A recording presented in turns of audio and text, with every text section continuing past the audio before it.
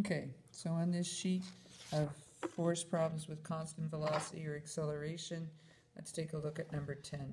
A box weighing 500 newtons, so that's your FG, is being pulled along a level floor at a constant speed. Constant speed means AX is 0.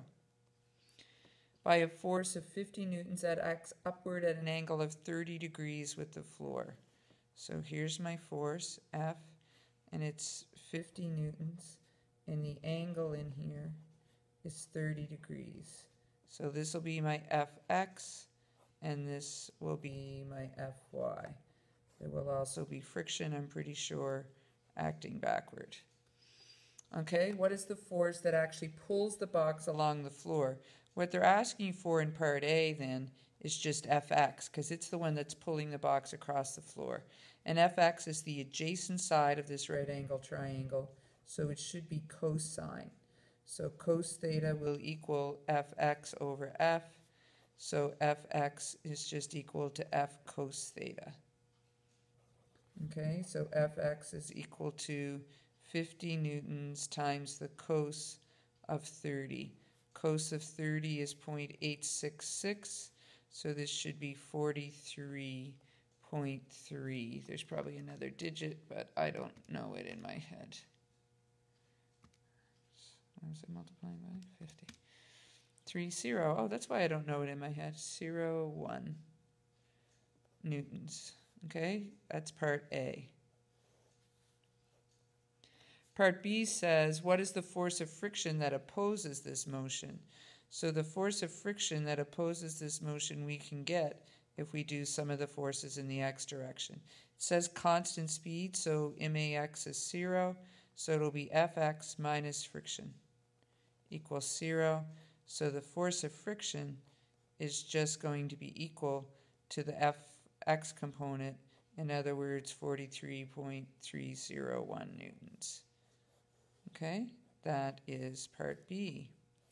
Part C says, what is the normal force? Well, to find the normal force, we need to do some of the forces in the y direction. It's not moving in the y, so MAY is 0. So we have Fn, we have Fy, we have Fg equals 0. If we call up positive, then Fn and Fy will both be positive, Fg will be negative.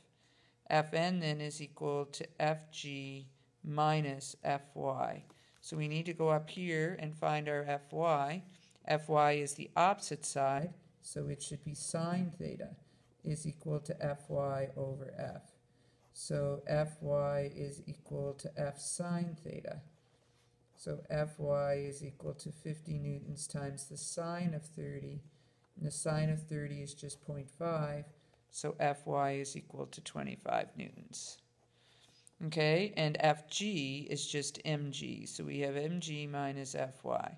So Fn is equal to, oh, they told us Fg already, 500 newtons, I don't even have to do mg, minus 25 newtons. So Fn is equal to 475 newtons. And that is part C. Part D wants the coefficient of friction, so we use our Fun equation. So friction is equal to mu Fn, so mu is equal to friction divided by Fn. So friction is the 43.301 newtons we found, and Fn is 475 newtons. So friction is going to be a nice tiny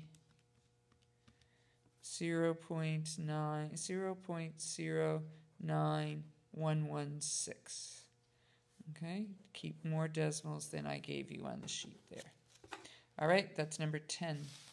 Number 11, a trunk weighing 3,000 kilograms, no, 3,000 newtons, excuse me, is pushed across a level floor of the constant speed by a force of 500, constant speed, so again, AX is 0. With a force of 500 newtons acting downward at an angle. So you're pushing at this time, so our F is here, it's 500 newtons, and it's acting downward at an angle of 20 degrees. This will be Fx, this will be Fy, friction will be acting this way. Part A says, what is the force of friction acting on the bottom of the trunk?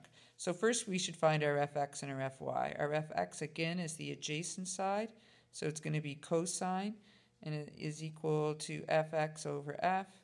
So Fx will be equal to F cos theta. So Fx will be equal to, what was it, 500 newtons times the cos of 20. Pains me to tell you this, but I don't know the cos of 20 off the top of my head. But when you do it, you should get 469.846 newtons for Fx. And now we do Fy, which should be sine. So sine theta equals Fy over F. So Fy should equal F sine theta. So Fy should equal 500 newtons sine of 20. So Fy equals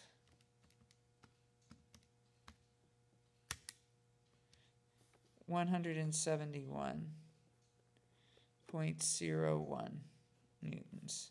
Okay, so now we can use these in our sum of the forces. So back to the question, what is the force of friction? So we would need to do sum of the forces in the x direction to find that. So in the x direction, there's Fx going one way and friction acting the other. So Fx minus friction. Ax is 0, so Max is 0. So Fx is just going to equal friction, which is going to equal 469.846 newtons. Part A is complete. Part B says, what is the normal force? So now we need to do the y direction. Again, this object is not moving in the y direction, so MAY is 0. We have Fn acting up. We have Fy acting down this time, so it'll be negative. And Fg is also acting down, so it's negative. So now Fn is going to be equal to Fg plus Fy. Whoops, that's a y. So Fn is equal to Fg, they told us, was 3,000 newtons. And Fy we found to be 171.01 newtons. So our normal force should be 3,171.01 newtons. Part B. Part C now wants the coefficient. So we go back to our Fun equation and divide both sides by Fn. So mu is equal to friction divided by Fn. Friction was 469.846 newtons, and Fn was 3,171.01 newtons. And when you do this, you should get something close to 0.15. Just a sec. 469.846.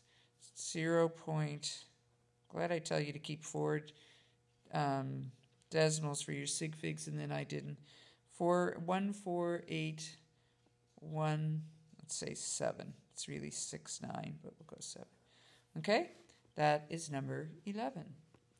All right, number 12. We're going to run out of time on number 12, so I might do a whole new video for 12 and 13, okay?